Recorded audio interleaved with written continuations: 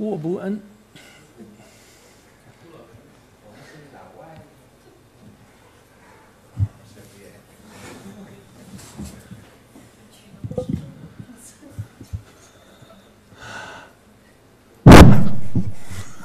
It's on then.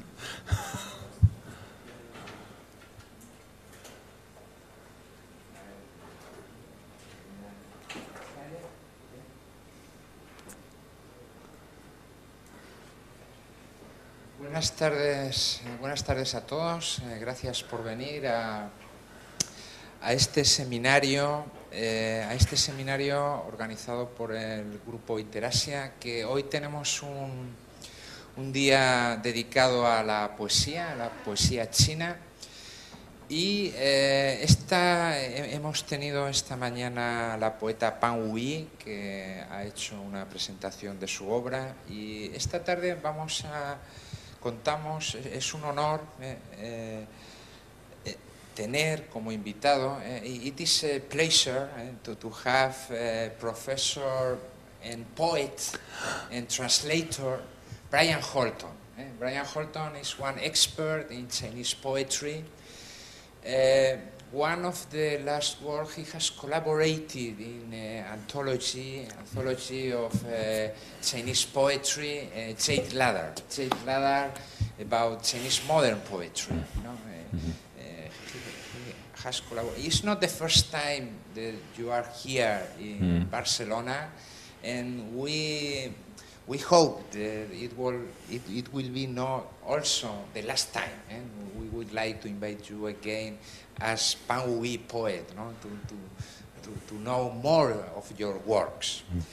Today, Brian Holton, with a long experience in China and as one of the main experts in Chinese poetry, is going to speak about one very important poet. It's Wang Wang, and especially about the Chinese Buddhist imaginary and the vacuum. No? I think it will be very, very interesting. Thank you. Welcome, Barcelona, again. Thank you very much for being here with us. And please. Thank you very much. It's a pleasure to be here. Like I said earlier on, 20 años antes he hablado español, pero he olvidado mucho. No parlo catalán. So it'll have to be English, I'm afraid. 学说普通话. Okay, 都会说, okay. I just asked who can speak Chinese. Can you speak Chinese? No, good, excellent. So that's fine. I like to ask these questions so I know what needs to be explained and what doesn't need to be explained. This is one of the most difficult things for a translator, knowing what you need to explain, especially if you're translating from mother tongue. If you're a Chinese translator translating Chinese literature into English, then you cannot assume your English reader knows the same things as you do. I am married to the Chinese writer, the Beijing writer Guo Ying, and when we first met, she kept saying, she'd tell me things, and I'd, as husbands say to wives, I'd say, how do you know this? She said, everybody knows this. Her set of everybody knows is not the same as my set of everybody knows. This is what translators do. If it wasn't the case, then machines would do it, software would do the job. Okay? So what I want to talk to you about is a Chinese text, and if you don't speak Chinese or read Chinese, it may not be obvious from the beginning what kind of text it is. But for those of you who don't speak Chinese, I want to show you how you can explore a text. For those of you who do speak Chinese, you will think that you know this poem. But I can almost guarantee that I can show you things you hadn't thought about in it. So for translators, this is an exercise in reading. It's often forgotten. This is our primary skill as translators. We can't write unless we first read. And we all think that because we've graduated from high school, we can read. But reading, like any other skill, is open-ended. You can get better and better and better at it. And that's one thing that in translation of Chinese literature into Western languages is not enough attention is paid to the translator's reading skills. nor is enough attention paid to the other thing. The main thing I want to focus on here is the translator's writing skills. If you translate a joke from one language to another, the joke is funny in the first language but not funny in your translation. Is that a good translation? If you take a poem which is beautiful, elegant and moving in language one, and your translation is boring and dull, you haven't finished your job. Just like the unfunny joke, it's not working. Right? Now, if you enjoy reading translation theory, there are many long books and written about this sort of thing. I have no time for translation theory. I think it is no help to the practicing translator. I once heard the great Chinese-English translator, Professor John Minford, say that he said that when he is stuck with a problem of translation, he never reaches for a book of theory because it doesn't help. Okay, so this is where I'm coming from. How do translators work? How do we make a text that does what it's supposed to? So one of the things that when Buddhism went to China 2,000 years ago and encountered the native tradition, the Taoist tradition we heard of from Pan Wu-yi, one of the things that came out of that is what's known in the West as Zen Buddhism. Zen is the Japanese reading of Chan, Chinese character, Chanzong, shares with Taoism a profound distrust of language. Zhi zhi bu yan, yan zhi bu zhi. An ancient text, far older than Buddhism, and people who speak don't know. People who know don't speak. I'm not sure what that means, to be honest. But there is a distrust of language. And the basic Buddhist thing, I'll be finished this preface very soon, the basic Buddhist idea is that the sense of self is an illusion. There is no separate self. It's a seamless garment. There's no I and you. There's no subject and object. Nor is there a continuing self. So there's a silence at the heart of Buddhism where we would expect to find the human personality. So the challenge of Buddhism is to explore the human heart and find out how we can integrate it with this, the Buddha Gautama's first great insight, that we have only our sense perceptions. We know nothing of the world except what our senses tell us, and we cannot, as you know, rely on our senses. So, here is a poem in which everything important is unsaid. It's silent. Can you translate it? How do you translate silence?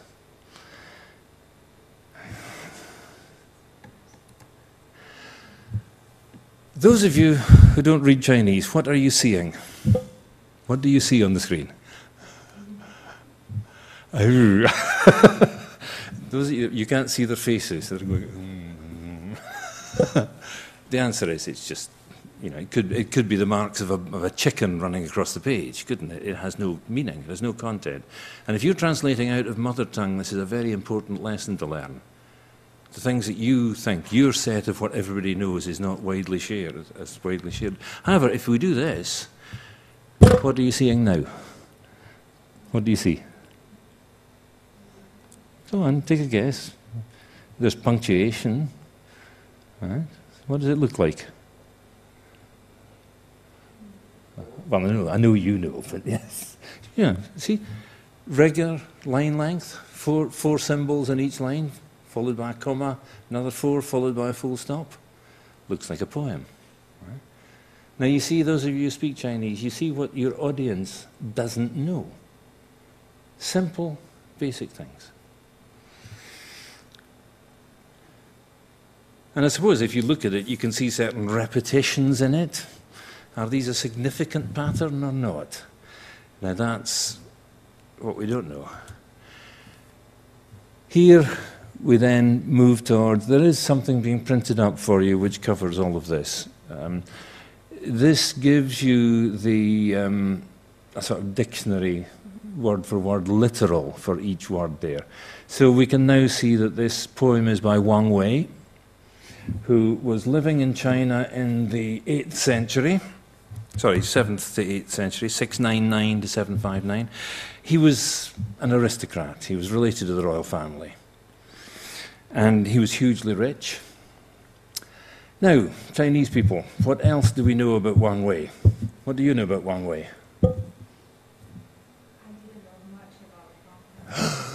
Oh, young people nowadays don't read books. You know more than non-Chinese readers, though. So what little thing, tell me one thing about Wang Wei.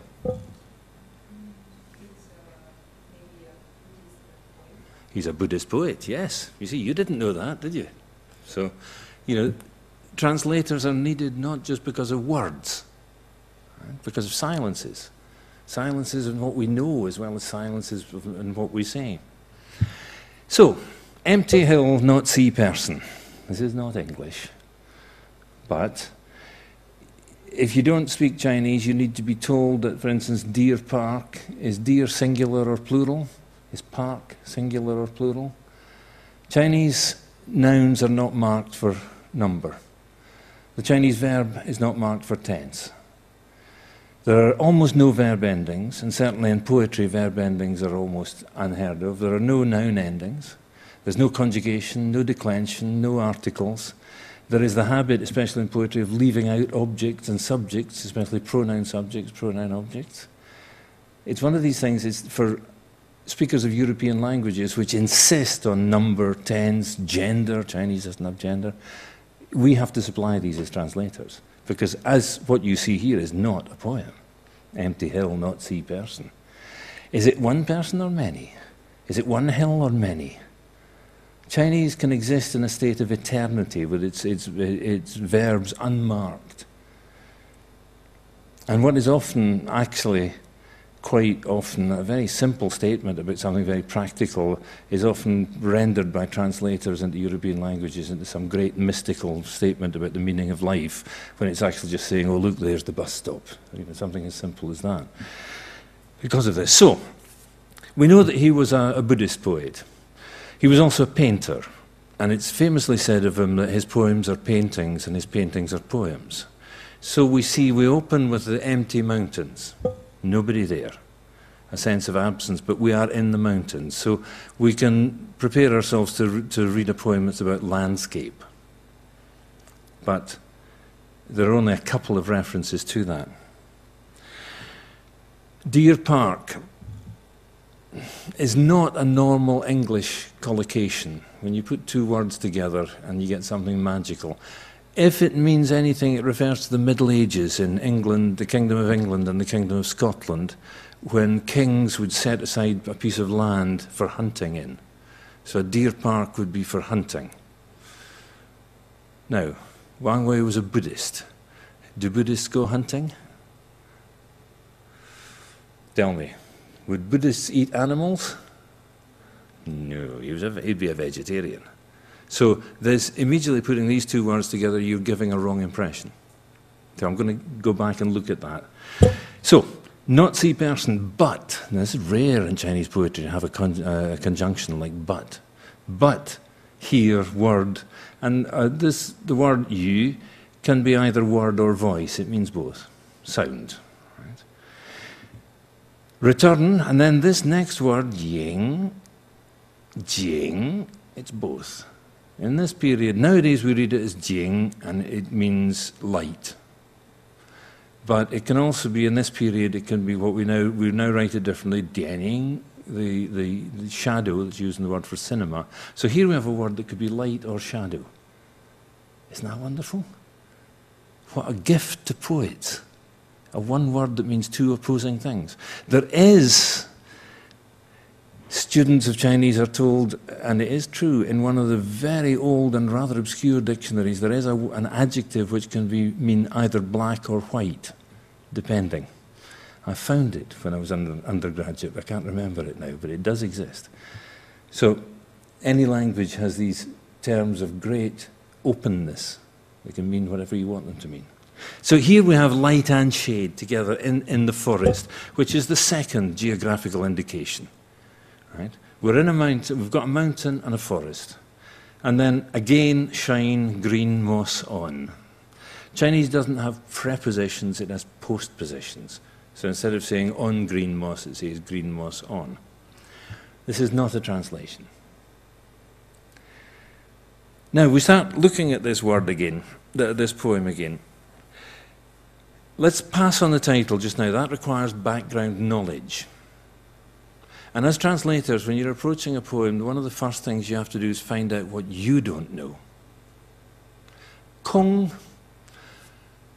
中文呢，空什么意思？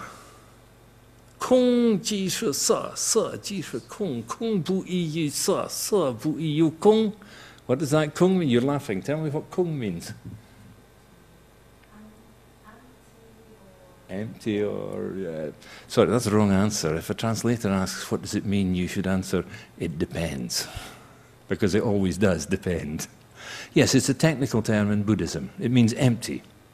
But it's also the key term in several schools of Buddhism, including Zen, or Chan in China, which translates the Sanskrit word sunyata.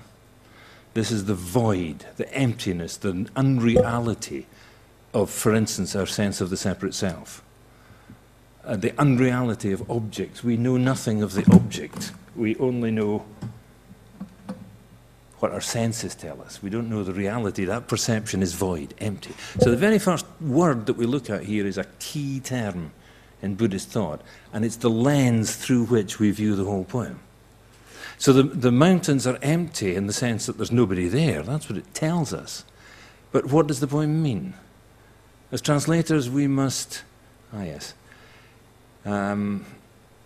translators, we must deal with what the poem says and what it means. And these are often two different things. What's being handed out is a piece of paper which contains stuff for your reference. Thank you. See what happens if you give students a piece of paper? Don't read it now. It's for you to take away and think about later. And when I start looking at other people's translations, it will be useful for you to, although it be up here, you might want to make notes. So, here we have the void, the emptiness that's at the heart of all things in Buddhist thinking, and there is no person there. The verbs are neither active nor passive. That's something else we have to put in. Only the sound of human voices is coming from somewhere. Before I continue with that, another thing we need to know is if we listen to the sound of this. Now, I cannot read this the way that the poet himself would have pronounced it. The Chinese writing system doesn't give you sounds very easily. Imagine a telephone number, which you can read in Chinese, Catalan, English. Right? The marks you make on the page give you the sound, the idea, but not the sound. So how he read it, we don't really know. We can conjecture, we can guess, but the shape of the tones we will never know. So in modern Chinese, which is a convention how we do it, 空山不见人，但闻人语响，反映入深林，复照青苔上. Notice 响, 上, where you see the full stops, we have a rhyme. Chinese poems rhyme. We also have a rhythm. 1, 2, 1, 2, 3. Now, where there are no labeling, grammatical labeling, this rhythm is extremely important. 空山不见人. So that pause tells us that the subject of jian, of see, is not the mountain. We're not saying the mountain doesn't see people. The rhythm tells us that. Okay? Now, so we have the statement. Chinese poems have a structure. It's almost like a sonata form, like a musical structure. You have your opening statement. And then the second line in this case is the development. Qi, the opening statement. Cheng, the development, which expands on that. The third state, Dran, the turn, or the modulation in musical terms, like a key change. And then He, the resolution. And this structure is a beautiful example of that. Out on the hills, we don't see anybody, but we hear voices in the distance. The light is returning into the forest. Okay, we're brought into the forest. What time of day is this poem happening? Tell me, speak to me. What time of day is this poem happening? The poet is telling us, thank you. Early morning or evening? It could be early morning, it could be evening. Why do you say that? Because of the light crossing the trees. Yes. You can imagine the deep forest. When the sun is high, you don't see it. It's only when it rises and sets, when the light is low. Now, since he says returning light or returning shadow, it's more likely to be the afternoon. And it shines on the moss. There is nothing there. It's a beautiful little picture. It was probably, we're not too sure, probably written to accompany a painting. There was a painting of his estates. He called it his country cottage, but it was a vast estate near Xi'an. You know these Chinese scrolls, which work like they're like mechanical movies. You know, you open it up and look at the first bit, and then you roll that closed and look at the next bit. So you pan across the scene. So part of his estate was called Lu Dai, Deer Park. Now that's what the poem says. The question now before us is, what does this poem mean?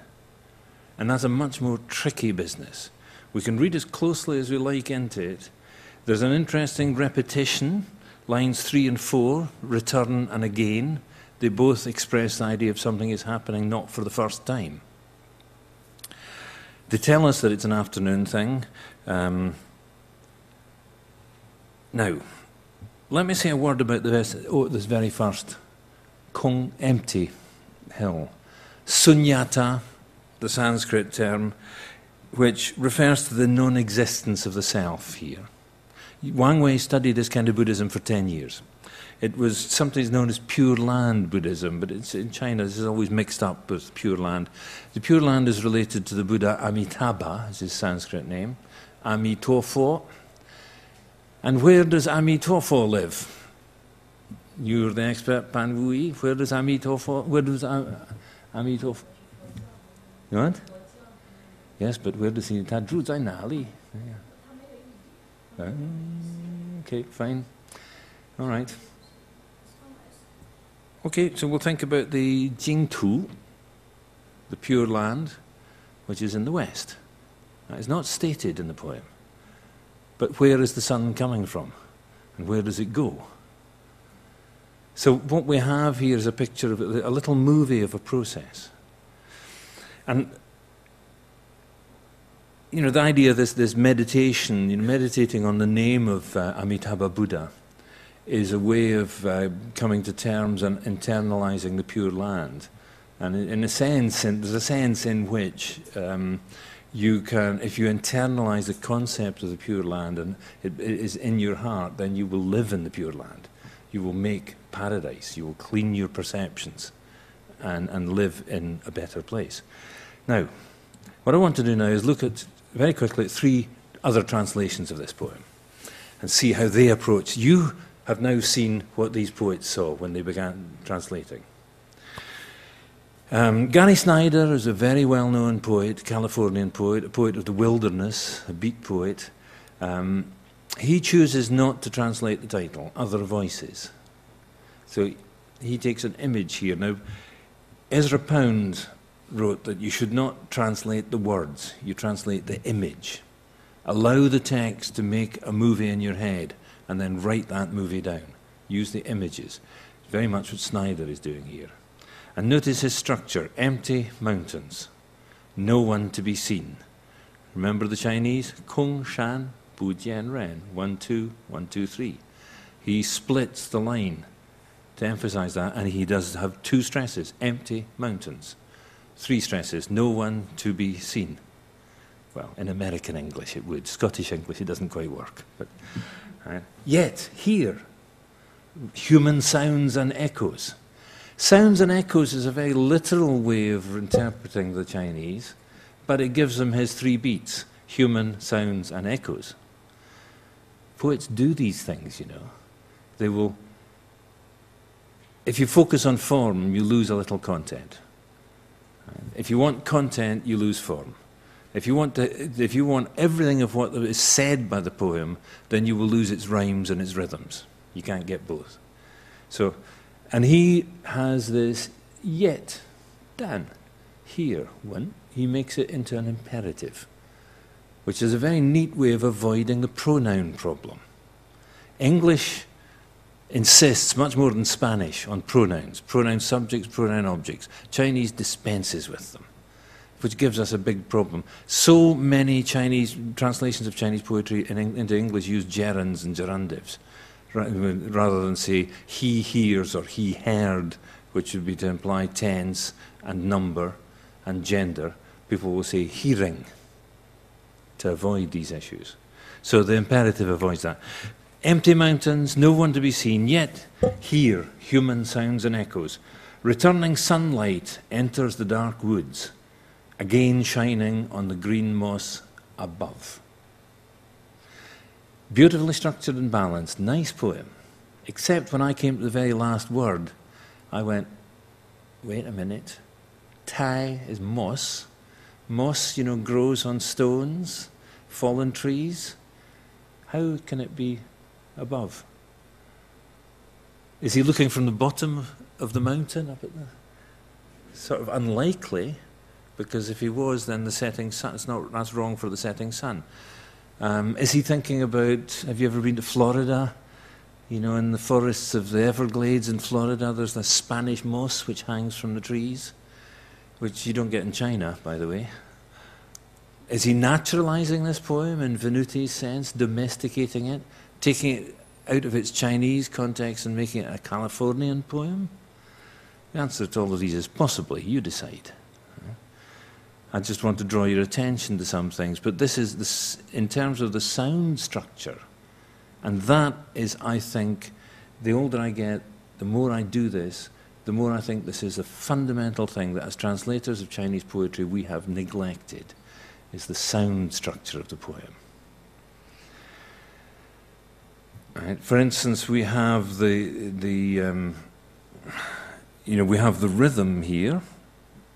We have the 1 2 1 2 3, which is working. He doesn't rhyme, but then 1978 American poetry, rhyme was very rare. Rhyme was sort of really late 20th century, early 21st. Rhyme in English was only used for comic verse. It's only in the early 21st century it made a return. So not having rhyme is okay, but on the other hand, look at the sounds he makes. Look at echoes above, moss, that O sound, no one. It begins with no one, echoes. And we have mountain, sound. Right? Just because there's a rhyme doesn't mean there is not a pattern. And the pattern is what makes a poem. You cannot make a poem by stringing together words from a dictionary. You cannot make a poem by explaining what is in the poem. You should not make a poem by writing what you think the author should have written. You shouldn't make a poem by explaining to the reader what you would have written if you'd been in this situation. The technical demands on translators are very tight. We have to work on very narrow margins, but we have to make something that dances and sings. And the heart of that is sound. The heartbeat, the rhythm, and the colours of sounds, the oohs and the ahs and the ohs, are very carefully put together here. I just want to look at the vowels in this one. This next one is Burton Watson, who is one of the great translators from Chinese and Japanese. I have a great deal of respect for his work. He's known not so much as a poet, but as a translator of prose, more than but also poetry, especially when he was a young man, 1971. Now, Deer Fence, not Deer Park. Well, actually, yes. This word "jai" and the quote marks at the top in blue can mean a fence, a wooden boundary fence. It can also, if you read it differently, mean firewood, and it has many meanings. So deer fence is very literal, but what does a deer fence mean in English? And the problem is it doesn't mean anything. It is not a fixed collocation. You put these two words together and nothing magical happens. They're just two words put together. The two-part. It's not a bisyllabic word. Is what I'm trying to say. However, listen how he does it. Empty hills, no one in sight, only the sound of someone talking. Someone. Right? Snyder, sounds and echoes. Snyder is impersonal. Burton Watson introduces a someone. There are issues here. Late sunlight enters the deep woods. He's helping us. He's telling us it's afternoon. Shining over the green moss again. So again we have a 1-2, empty hills, no one in sight, 1-2, 1-2-3 rhythm, no rhyme, but structures, quite a lot of S's in here. Sight, sound, someone, sunlight, moss, and shining. That's a cohesive device that holds the thing together, as it makes it a poem, and not a random collection of words. So, yes, I have an issue with Watson. I think this is a very good statement of what Wang said. If you want a technical term, I'm talking about denotation and connotation. The Chinese word mian bao denotes bread. That's all it does. Pu Tao Jiu denotes wine made from grapes. Neither have connotation. If you talk about bread and wine in English, then immediately there's the Christian connection.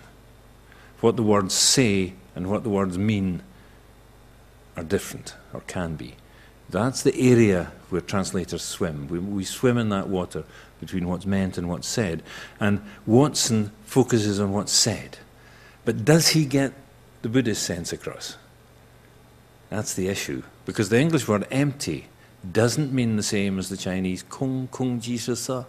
You know, the whole Buddhist, as a Buddhist technical term, empty doesn't do it. Empty just means empty. You see? So there's a sense in which there is nothing in this poem. It runs through your fingers. It's the silences that make it work.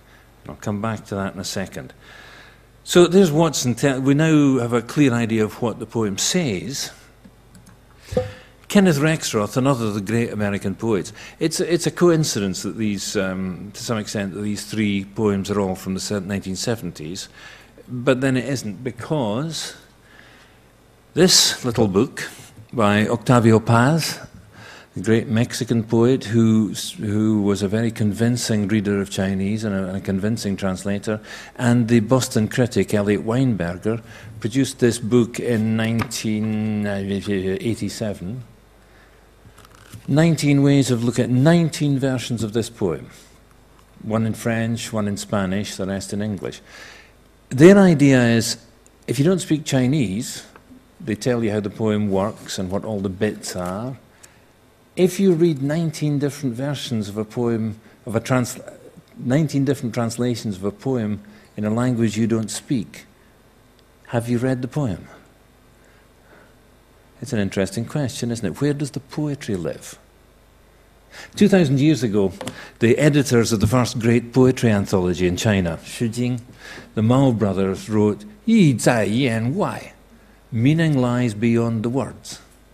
And it's true, it's suprasegmental. You can pronounce every word in your foreign language correctly, but if you get the sentence shape wrong, people will go, excuse me? You'll miss it. So where does the meaning lie that you're trying to transfer as a translator? This is why a dictionary definition can never be a translation, because meaning does not inhere in it. Meaning lies somewhere else.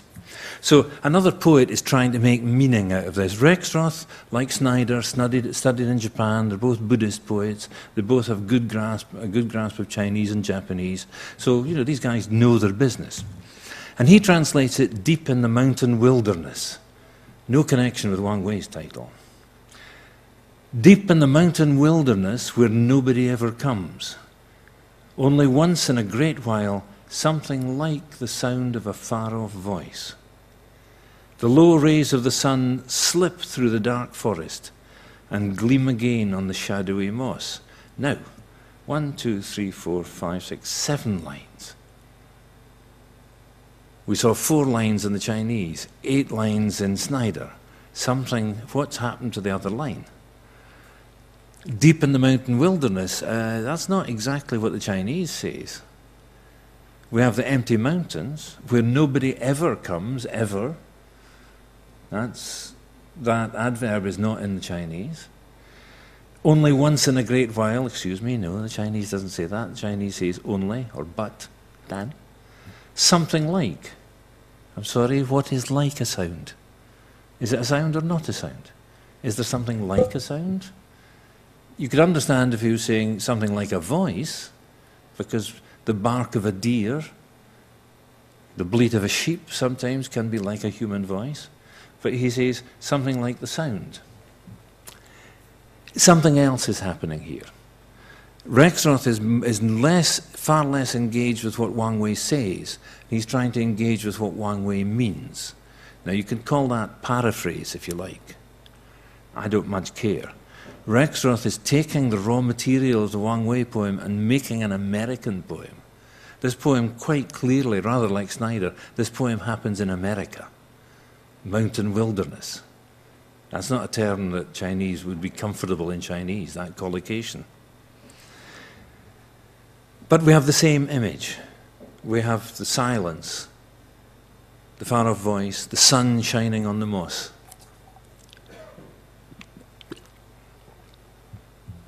And I think this is the point where we have to start engaging and try to decide for ourselves what we think this poem means.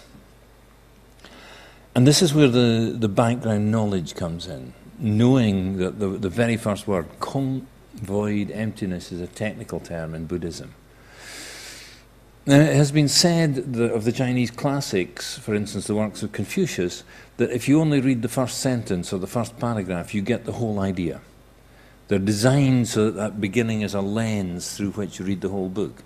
And if you're in a hurry, or too stupid, or whatever, even if you only read the beginning, so that in terms of the Confucian analects, xue or shi sidra, pui yue hu, to learn and constantly put what you learn into practice, is that not a delight?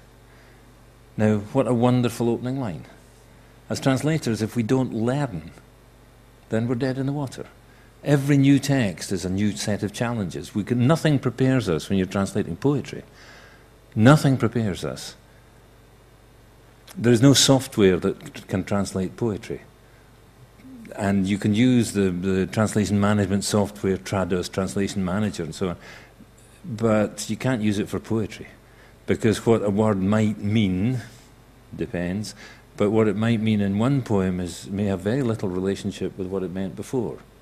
So you're on your own here. It requires deep reading and deep thinking and going away. And the French historian Marcel Bloch said, when a historian comes on an incident he doesn't understand, or a joke that doesn't seem funny to him, he said that is when, like a hunting dog, he smells blood. Because if you're a historian and there's something you don't understand, then clearly that's what you should be exploring. You should be looking at that. And similarly with translators, if we look at something and you say, I don't know why that word is there, that is the beginning of the process. Every first draft is a set of questions. Can the text mean this? Can it mean that? And as you come towards your final draft, some questions are solved, other questions come up. What can we do, having some idea now of Wang Wei's intention to write a poem about the experience of a Buddhist in a landscape? How do we go about getting that into the target language? Right, now, I'm going to take a little pause from that, not to answer questions, but I'd like you to ask me some questions at this point, because I know I've been saying things, and I can see some of you going, I'm not sure if that's true. You want to interrupt me? Ask any questions? Please do. No? Fine. Well, if at any point you disagree or you'd like to question something I say, then just stop me. Okay? We've got plenty of time.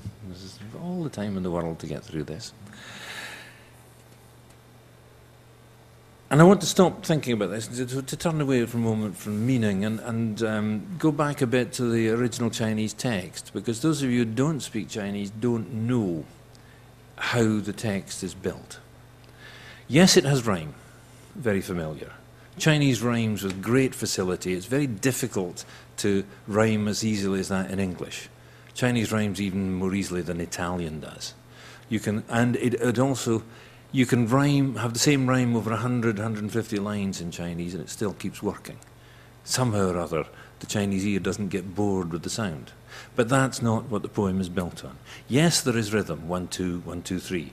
The 7-syllable line, which is also classical, is 1, 2, 3, 4, 1, 2, 3. But that's not what the poem is built on. It's built instead on pitch. I'm just going to explain that. Classical Latin poetry, Greek poetry, Sanskrit poetry is based on length, long vowels and short vowels. Andramo ennepe musa. Right? Some vowels are by their nature either long or short. Chinese doesn't have that. What Chinese has is pitch.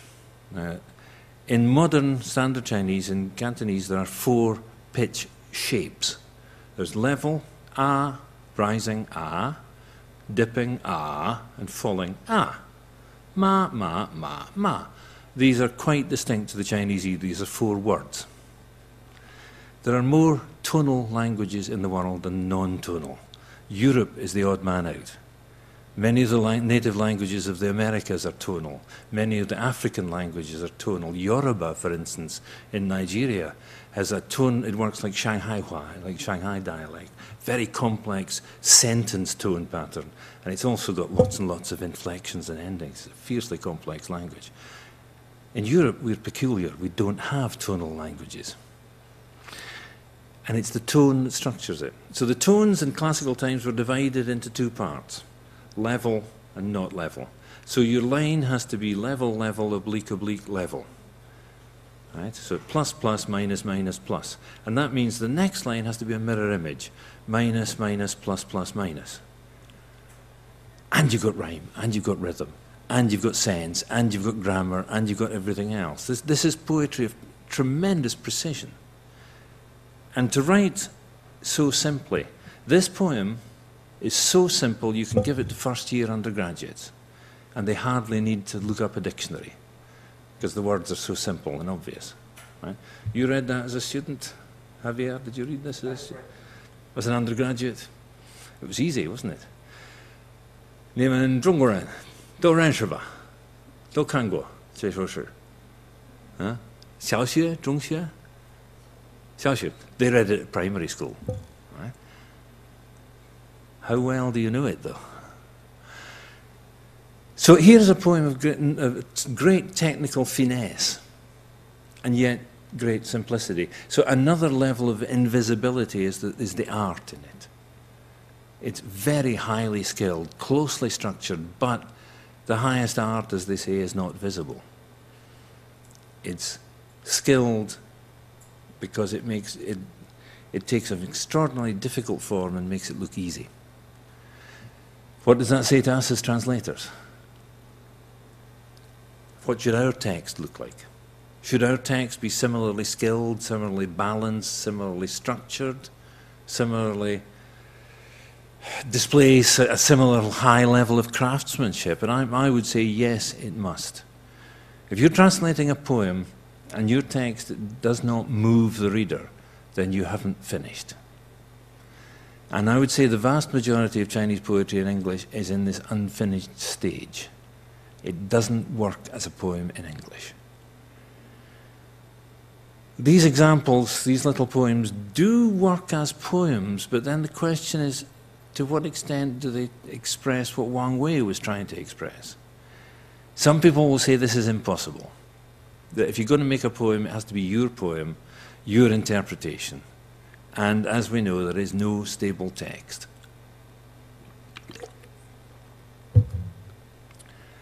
I've translated this last book. I worked with a very talented young translator in Hong Kong. Now, a 25-year-old Hong Kong person has an understanding of Chinese which is not the same as mine. As a non-native speaker, I miss the jokes, whereas my assistant, as a native speaker of Chinese, she reads the text far better than I ever will. However, she is not well enough equipped to make a poem. Her English is not good enough. Now, this is the awful warning to translators, Chinese people who want to translate poetry into English. I will only say one thing to you: don't. To write a poem requires more than fluency. It requires mastery. And some very small number of non-native speakers do master a language well enough to write poetry in it, but it's tiny. You're far better to work with a poet. Maybe he doesn't know Chinese, but work with a poet, and you can almost guarantee that you will produce a poem. The tricky thing philosophically is the relationship between your poem and, in this case, Wang Wei's poem. And here Rexroth is taking Wang Wei off for a little walk through America. He's turning him into an American poet. It's not bad. I'm not saying it's bad. But what exactly are we missing?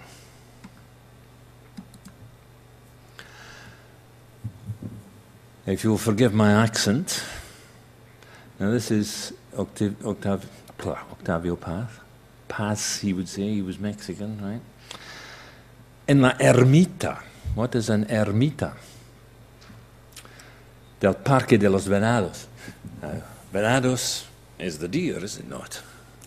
And the parque, well, that's obvious what that is. So we've got Lu Chai, Deer Park. But what's this malarkey? What's this ermita? We don't see that in the Chinese. So is he rewriting the poem? I love to use this poem with... I've used this poem with classes of Chinese people who don't speak Spanish. And it's a perfect illustration for them. If you don't speak Spanish, you're not concerned with the meaning. But I want to look at the sound. Look at the vowels. No se ve gente en este monte.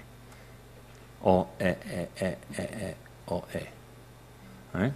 Solo se oyen lejos voces. Here it's the reverse. O, with occasional e. So that's like the original tone pattern. Ping, ping, za, za, ping. Right? Za, za, ping, ping, za. He's taking his E's and his O's, and it's a mirror image. Now, what makes poetry work? What makes a text sing?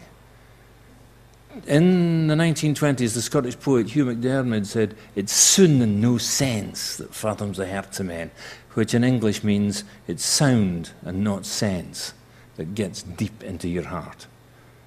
The heartbeat of the poem.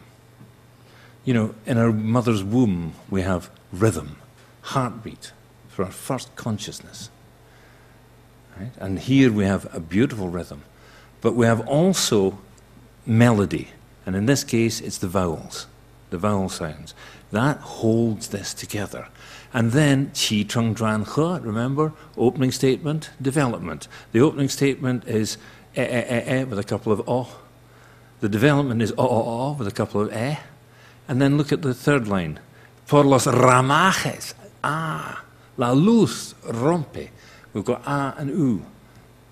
A new development here. And that third line is the new development, the modulation, the key change, the new thing that happens. And then we come back, tendida entre la hierba bría verde, with an e, right, and a couple of a. But basically the sound is coming back. Now, that is how a poem works. That's how it sings. We cannot, in European non-tonal languages, we cannot replicate exactly the meter, the tonal metrics of the original. It just cannot be done. But skilled craftsmen like Paz can suggest a structure by the use of tone colour. And I would suggest there are two very, very important lessons for translators. One is when you read somebody else's poetry, be very, very conscious of how it works. What are the hidden springs that make it work?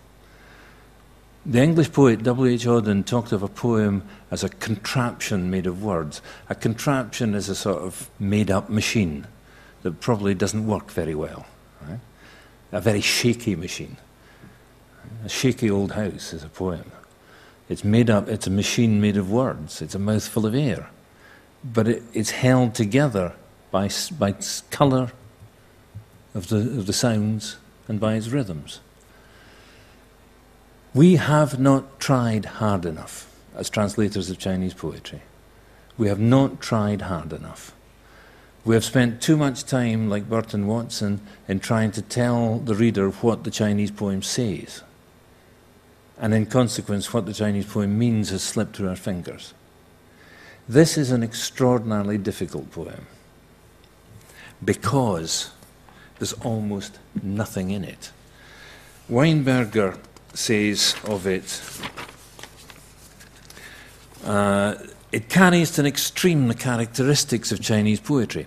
Impersonality, remember, omission of pronouns, absence of time, absence of subject. In Wang Wei's poem, the solitude is so great that not even the poet is present. Very difficult to do that in European languages. Easier in Spanish or in French, where you have reflexive verbs and infinitives. You have verb forms that don't require pronoun subjects. English, that's very difficult to carry off. Now, Weinberger also points out that both these lines in the original, the third and fourth lines, begin with this idea of return. So there's something important here, a message of the return. Now, in one sense, it's a sort of frozen recurrence, something that happens again and again and again and again. But I want now to introduce the idea of the metaphor really behind this poem. And it's about spiritual experience. This Buddhist idea that the illusion of the separate self, the unreliability of the sense perceptions. And I think this poem is an image of someone going out into the mountains and sitting alone in the forest and meditating.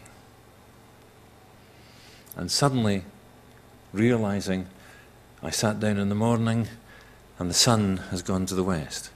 On one level.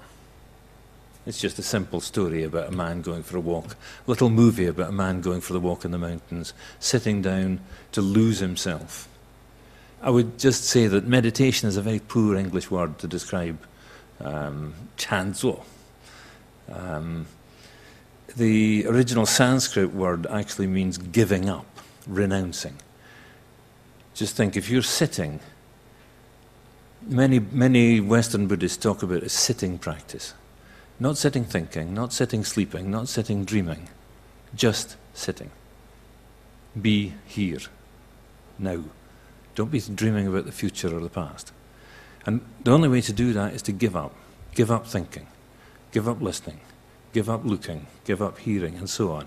And if you give everything up, like taking the onion and peeling away layer by layer by layer, when it's all gone, what do you find?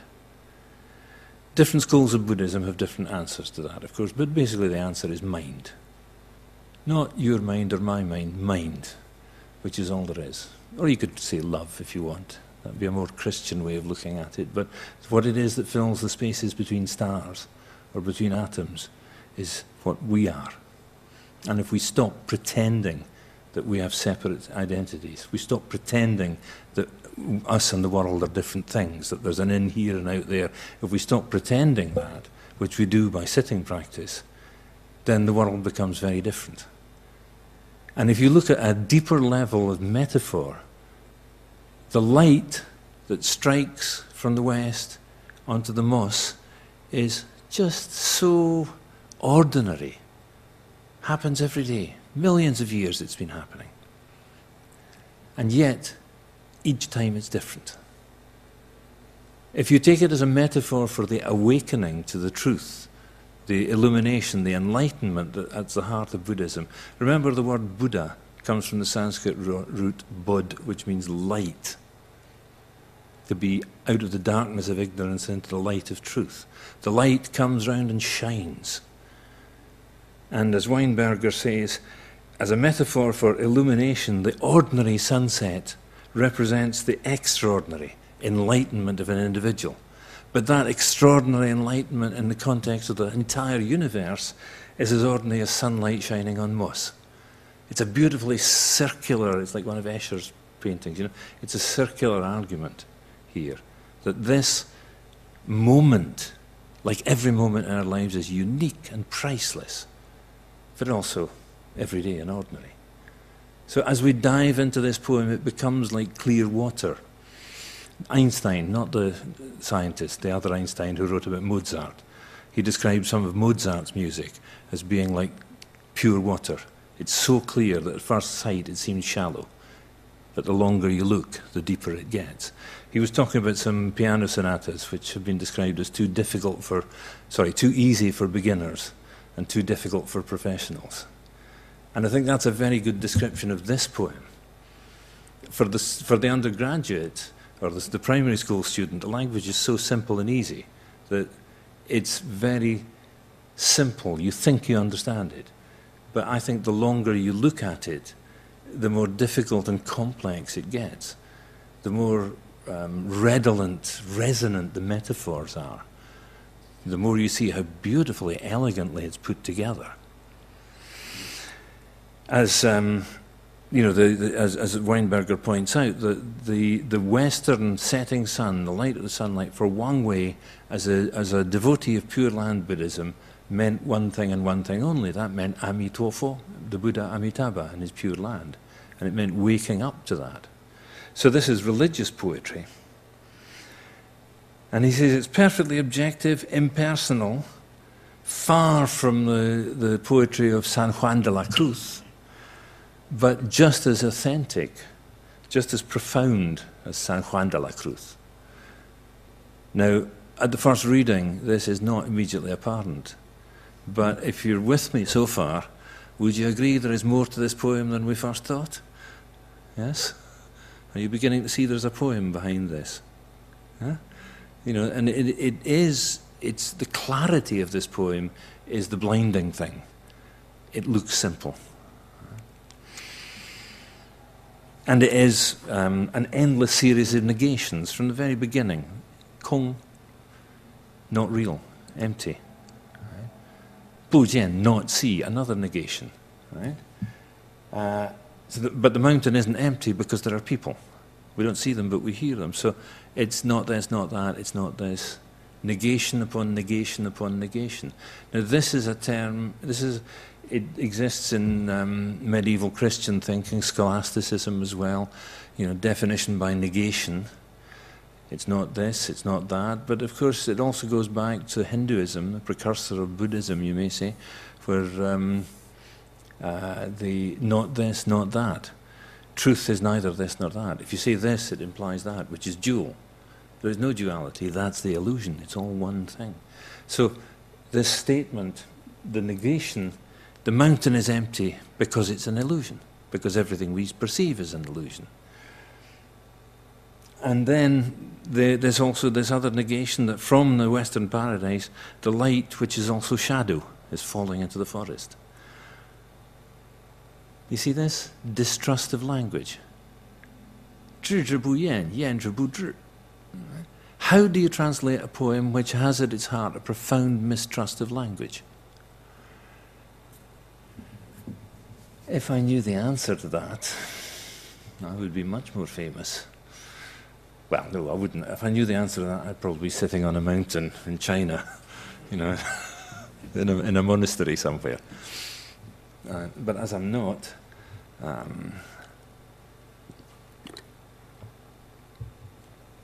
so what time are we booked to finish? I didn't ask before I went.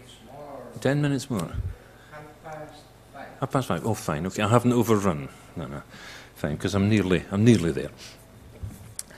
I have known this poem for 40 years, and I have tried on and off to translate it. But as I say, it's one of these. It runs through your fingers. When you pick it up, there's nothing there. But one of the clues I found is, let's go back to this title, Lu Zhai, Deer Park. It's a place name, ladies and gentlemen. It's a place name. And where is that place? Well, Wang Wei gave that name to one part of his estate, which was at Lantian, near Xi'an, in Shanxi. But that name is actually originally a place near Sarnath in northern India. After the Buddha's first enlightenment, he and his disciples were given some place to live, in a place whose name translates as Deer Park. So Wang Wei knew, and his contemporary readers would immediately know from the title alone, without looking at the poem, without even coming to that first word, that kong, they would know that this is a Buddhist poem, and therefore metaphors about illumination and so on are to be expected. Did you know it was a place name? An Indian name? Okay. Well, so my attempt to translate this comes next. This is the Sanskrit. Mrigadava is the Sanskrit. That is the original name, as far as we know, for that place near Sarnath where the Buddha stayed. Is that a good translation of Lu Chai? What's the correct answer to that question? It depends. One of the things it depends on is who is your reader, you know. And in the translation process, there is only one person who matters more than anybody else, and that's the reader. It depends who you're translating for. Our first original, word by word, when I was struggling with classical Chinese, trying to learn this impossible language, that was what I wanted. I didn't want fancy poetic translations. I wanted to know, what does this word mean? What does this word mean? I wanted empty mountain, not sea person. Perfect translation for me, because that's what I was using it for something else. Who is your reader? Well, I don't know who the reader for. Perhaps, I suppose, if I was translating for an Indian publication, then Mrigadava would be a good thing. But then if I was translating for India, I wouldn't be translating it into Scots. This, ladies and gents, is my other language, which is related to English in the same way that Catalan is related to French or Spanish.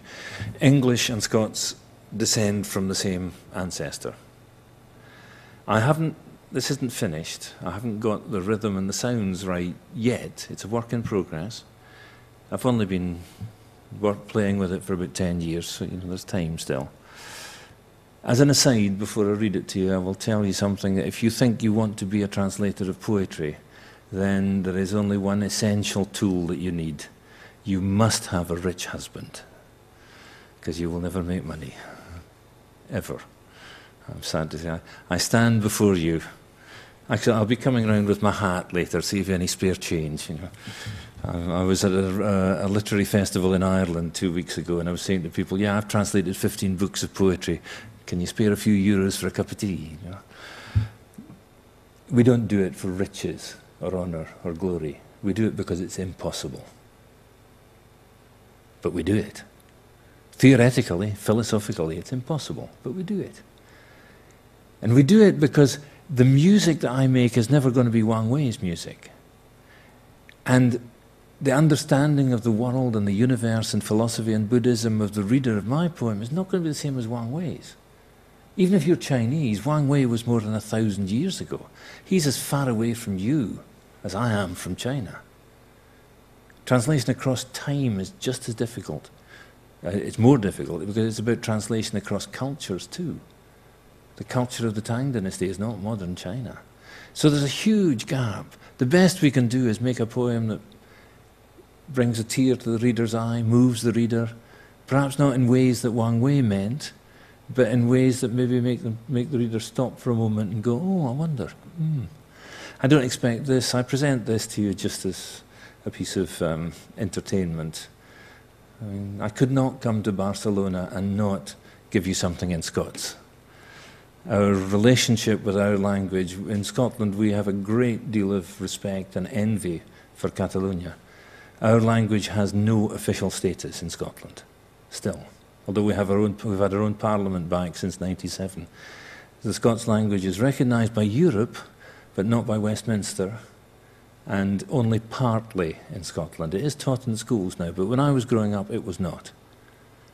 I went to what was, I'm told, was probably the only school in Scotland where we read, apart from Robert Burns, we read the great medieval poets and we read the great contemporary 20th century Scots poets. We read novels written in Scots. We read the literature of our language. Mostly, it was taught in the playground. And it was the despised and rejected. Like Kafka said in his day, that Czech was the language of cheap comedians and peasants. So our language was seen. Now, it's not so long ago that Catalan was looked down on by officialdom. So, you know, you remember this. So I come to you knowing something of being bicultural, of standing with your feet in two camps, tricultural if you add the Chinese, but also just to present you with a little present, a little gift from Scotland. This is how Wang sounds.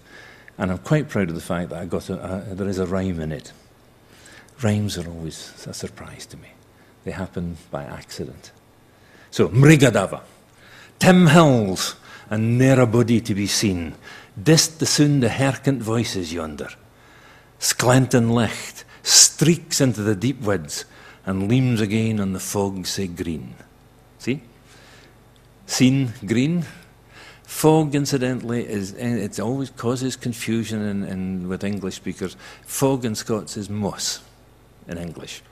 Moss in Scots means a bog or a swamp or marshy ground, which confuses the hell out of the English, but not our problem. But there you see that's a different sound. It's a funkier sound than the Chinese. You know, the music of Scots gives you it's more robust than the music of the Chinese. And maybe that supplies the lack of this pitch contour thing. So, Tim Hills and ne'er a body to be seen. Dist the soon the harkent voices yonder. Sklenton licht streaks into deep woods and leams again on the fog say green. Sies niemand. Moltes gracias.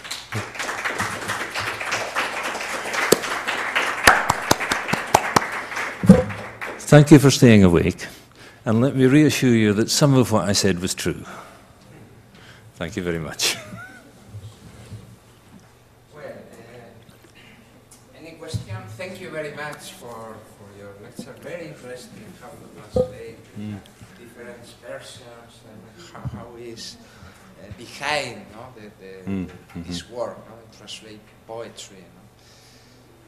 Well, any question?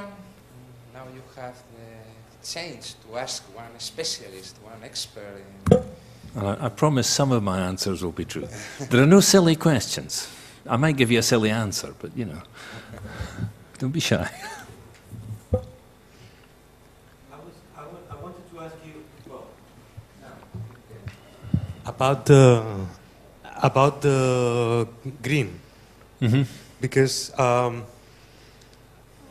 a lot of translators like yourself have translated as green, and I understood that this term had, well, not just in nowadays Putonghua, but it's very loaded as well in terms of, well, also in the Hui, in the Chinese Muslim cult, but just without going there, this green, bright, this color, and I was wondering if you can comment about why all of you are going for the green. Well, I can't. Anterior is the previous slide, isn't it? It says anterior here, so I would try that one and see what happens. That's the one. Well, I can't talk. I mean, I can't channel Burton, Watson, or Kenneth Rexroth or Snyder. I don't know why they chose it, but I'll tell you why I chose it. Look at the first line. Seen. Green. I chose it for the rhyme. For those of you who don't know about this Chinese word qing is a colour word which is extraordinarily flexible.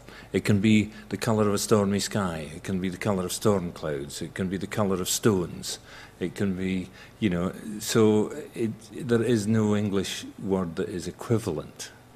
So, I mean, I could have called it, but then, you know, if you think Thai, of course, it could be lichen, which could be orange or yellow or, you know, it's a wonderful colour word. It's a very interesting question, but I'm a very simple man. I chose green because I had seen. Sometimes it's simpler than you think. Next.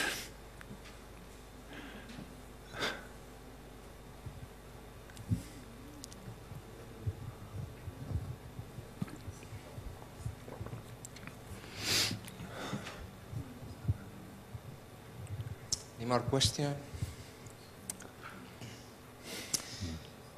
Well, I would like, because you are here, if you could introduce us your last work in collaboration, the Jade Ladder. I think that now is the moment. Now is the moment, yes. We would like to know about this Sadly, work. these are just advanced. I only have a few advanced copies from the printer, so you can buy it on Amazon or any good bookshop. Right, that's the commercial part of the afternoon finished. Right. This book started as a collaboration. There are 4 editors. The first, W.N. Herbert, is a Scottish poet, professor of poetry at Newcastle University, and he was in China at the invitation of Yang Lian, who's a Beijing poet. Yang and I have been working together this year. This year now makes 20 years, 14 books together. I know of no other Chinese poet who has worked with the same translator over the same period of time. Yang and I are like an old married couple now, you know. He doesn't like it, but I mean, I say to him, I'm pretty sure I could write a Yang Lian poem. I know he's worked so well, you know. He goes, no, you couldn't. No, you couldn't. Anyway, Bill Herbert had this idea, but he was on a tour talking to Chinese poets, and he was looking at the translations of the work, and he felt as though there was something missing.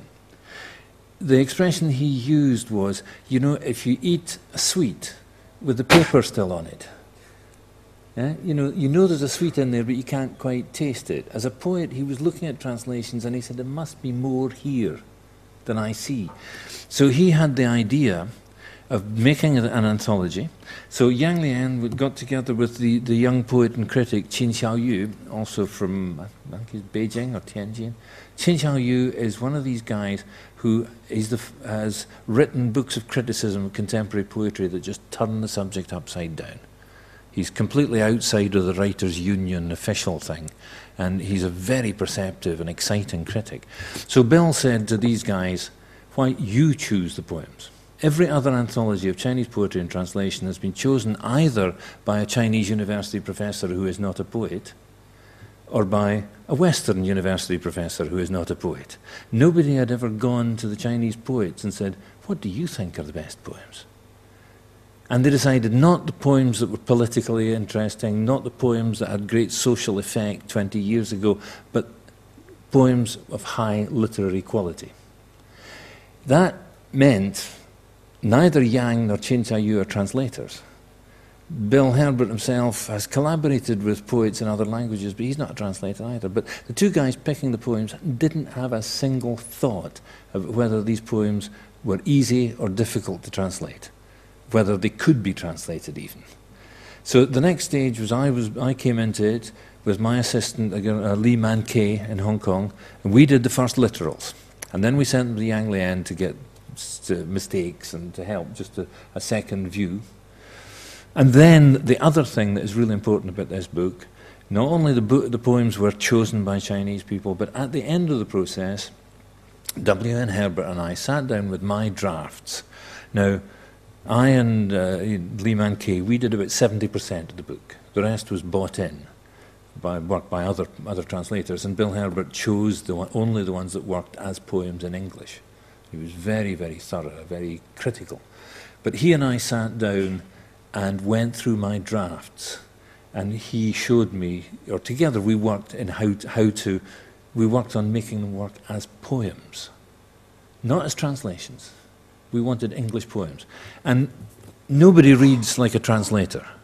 Nobody reads as closely as a translator, except a poet who doesn't speak the source language. He would look through a poem and he'd look at it and say, nah, too many F's. Now, as when you're translating, you don't think about that. You don't think about too many D sounds or too many F sounds. But the poet immediately sees it. This isn't working because you need to vary the sounds. And that was a fascinating experience for me. It's like I used the image earlier on of my drafts. It's like a very rough diamond, but Bill Herbert just turned the diamond so the light shone through it in a different way, and a new poem emerged. It was a fascinating experience, and it is my contention that this only includes work from the last 30 years. It only includes work from the People's Republic of China, or poets who came from there. It includes poets who don't live there currently, like Bei Dao and Yang Lian and so on. It does not include poets from Taiwan or Hong Kong. It does not include Chinese poets whose first language is not Chinese. So Mongolian poetry, Uyghur, Tibetan poetry, we didn't have the language skills for that. If this book sells well enough, that might be the next one.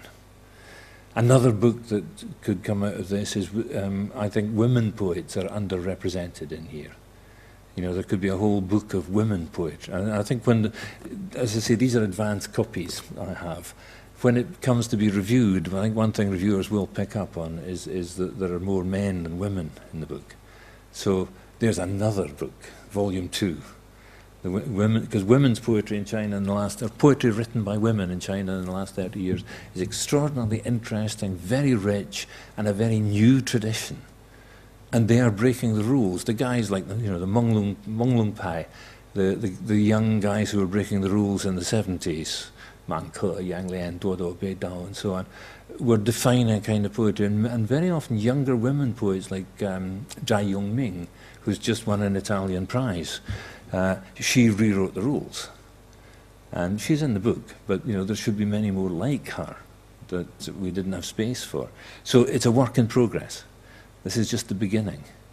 But 4 years of my life. And I may also say that for a research project for which we in the end didn't get the money, Bill Herbert and I sat down in front of my computer looking at the drafts, trying to polish them into poems, and we recorded ourselves. And listening back to it, I'm astonished by how much swearing there is. There's some extremely bad language as we went through the process, but also by how funny they are. So I don't know, maybe these will come out as on internet radio or something, you might, which would be a whole completely new insight into the making of a book. How often do you get to hear the translator talk about word choice? Why green? Why this? Why that? I had to, I had to justify it. He would ask me, why did you use that word? So I'd have to go to the dictionary and show him, and then. So we're hoping to do something with that material. One thing again we want, another thing that's absent. This is English only. It's not a bilingual text. It would have been far too big. But then, if you have a bilingual text, if you're an English speaker and you have a bilingual text of Spanish poetry, Spanish and English, even if you don't speak Spanish, you can see something of the music. But as you see with the Chinese, you can no sense of the music of it. So what we wanted to do is make a DVD to go with the book of the poets reading, well, the ones who are still alive, of poets reading their works. So the music of the Chinese is available. But again, that's something we didn't get money for. So it's not finished. This is stage 1. And I'm not going to do any more advertisements. I think it's a very interesting book. And, well, you'll enjoy it. Thank you for giving me the chance to sell the book. I'm done. I'm finished. Thank you.